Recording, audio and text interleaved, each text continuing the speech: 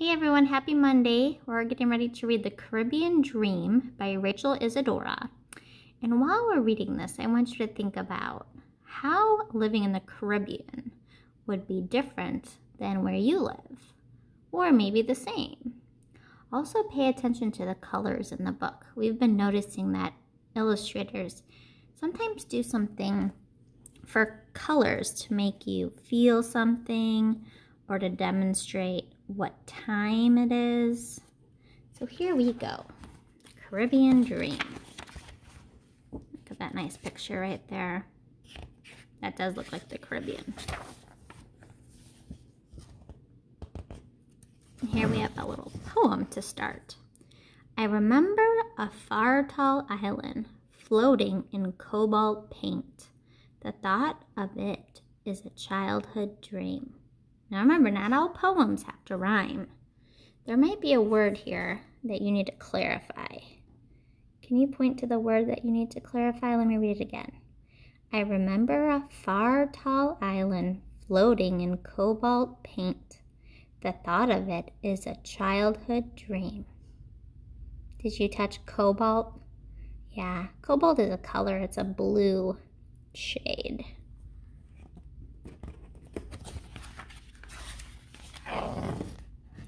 Where morning meets light, we rise.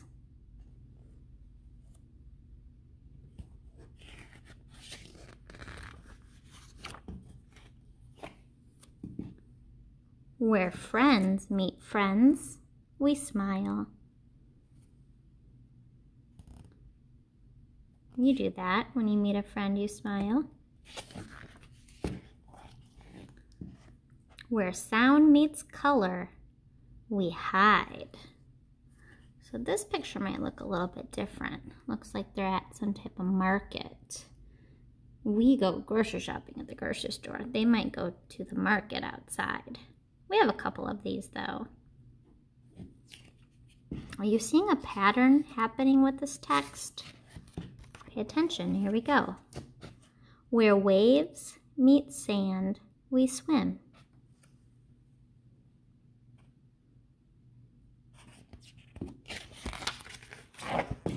Where sun meets water, we fish.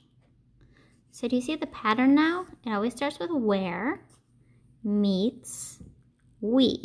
That's all the same. Look at how they're fishing though.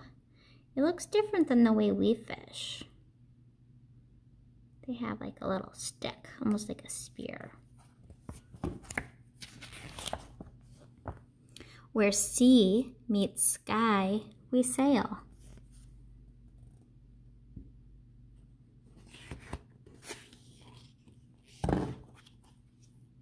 Where wind meets hill, we run.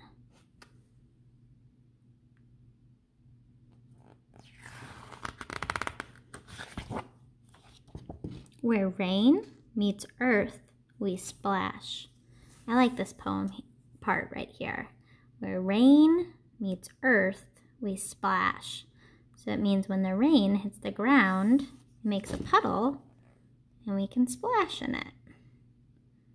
Give me a connection. Show me a connection if you have done this before. I knew you did. Where music meets hearts, we sing. Mrs. Garrett would like this one. Look at how they're dressed though. Do we dress that way? Do we have uniforms? No, but some schools around us do.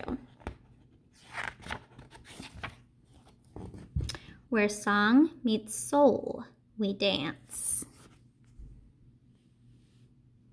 So sometimes they say the music hits your soul, makes you feel happy. Look at those kids, they look super happy. Where years meet story, we see. What do you think that means? Where years meet story, we see. Do you think they're talking about this woman here? She's been alive for many years, so she can tell a good story. Look at the colors. They've started to change. Where moonlight meets path, we walk.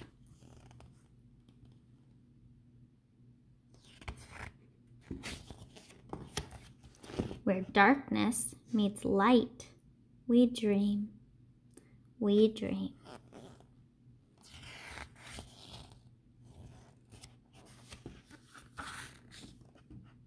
So, boys and girls, did you notice the colors?